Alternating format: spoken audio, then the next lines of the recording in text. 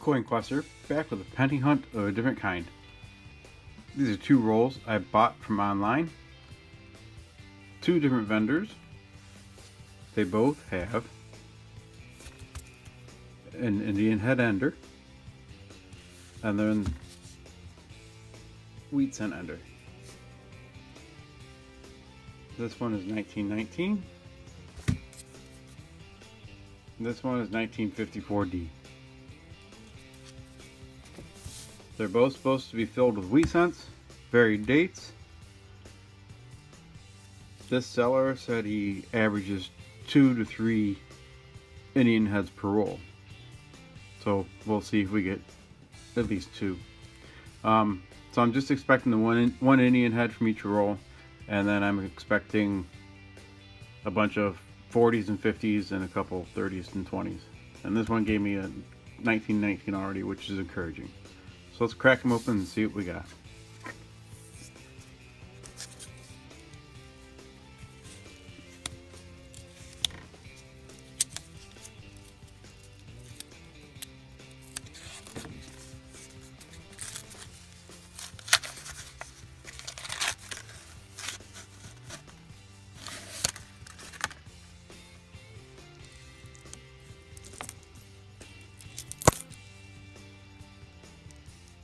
Well, right there's 2 Indians already.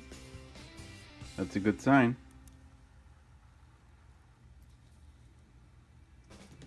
We have an 1898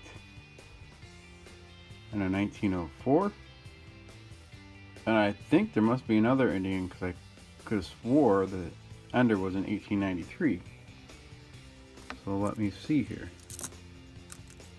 Yeah. 1893. So already we got 3 Indian heads. Let's see what else we got.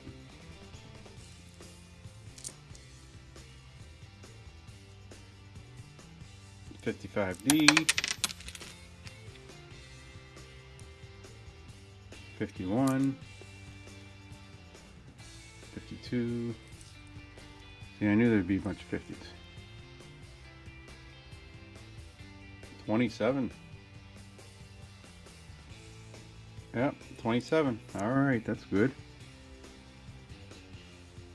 50. 42. 46, 50. 57.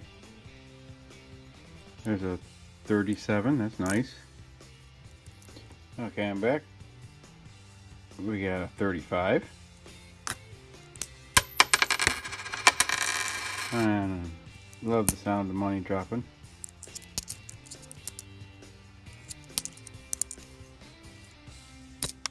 Okay, I'll see you soon. Okay, wrap up from the first roll. We had 1 from the teens, 1919. 1 from the 20s, 1927. We had 5 from the 30s, 15 from the 40s, and 25 from the 50s. Then we also had the 3 Indian head cents, an 1893, 1898, and a 1904. I'll bring you back with roll 2 in just a minute. Okay, back with roll 2. Like I said before, roll 2 is from a different seller, and we have a 1954 Denver ender and the back of an Indian head cent. So let's crack it open and see what we got.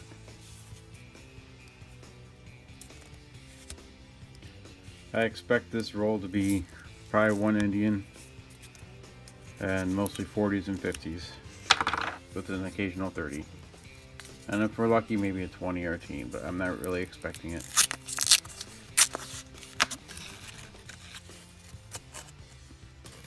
This guy didn't say anything in his description about additional Indian heads in the roll like the other one did. So we shall see.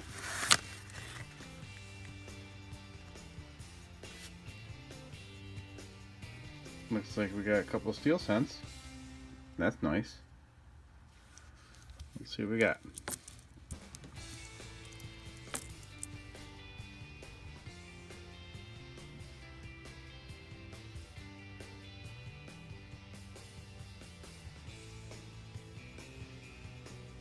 Date's hard to make out on that. Let's put it on the scope here. They should all be 43s.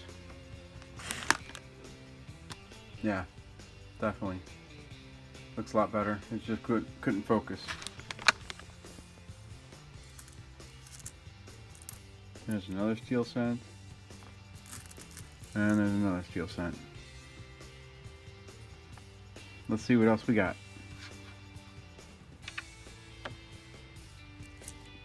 Alright, here's the Indian head cent. Put it on the end.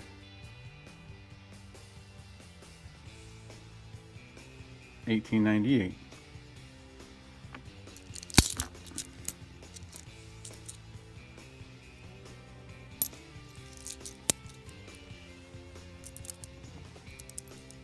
Okay, I'm a little awkward here.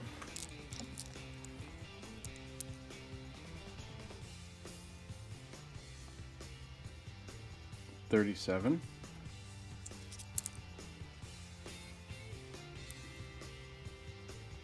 $27. $44.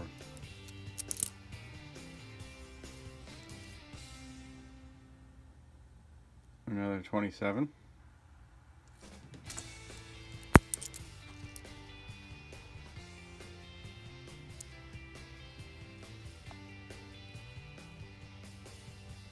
$29. $47.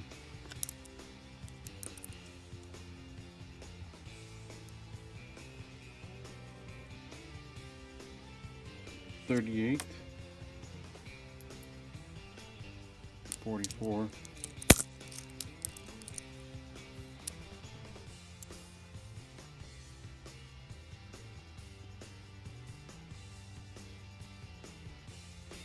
I can't tell if 35 maybe. Look under the scope here. Yeah, it was a 35. I'm not going to bring it up to you. And 57. So I'm going to go through the roll and I'll bring you back when I find some dates, anything older than 1940. So wouldn't you know it, I turn the camera off and the next coin is a 1918. Gotta like that. Love getting them in the teens. We'll just stay here for a minute. 44.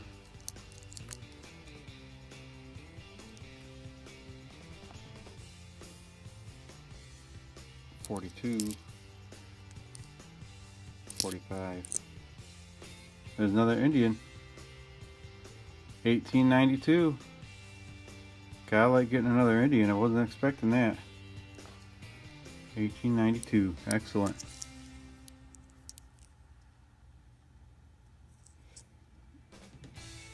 $54. Another Indian. 1897. 3 Indians. Excellent.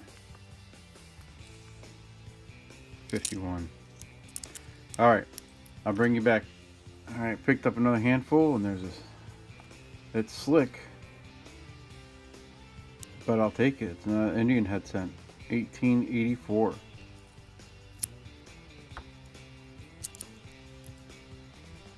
$50 something. 47.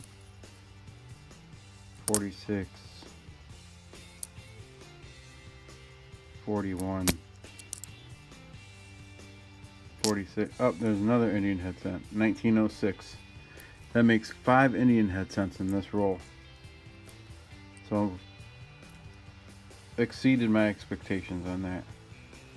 53. 44. 44.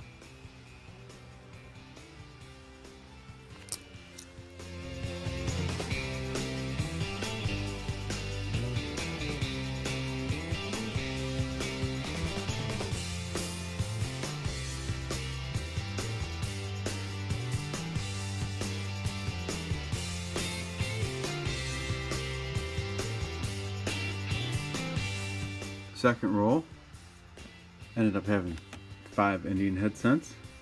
Very pleasant surprise. 1884 was the oldest, real slick, but I don't believe I have that date.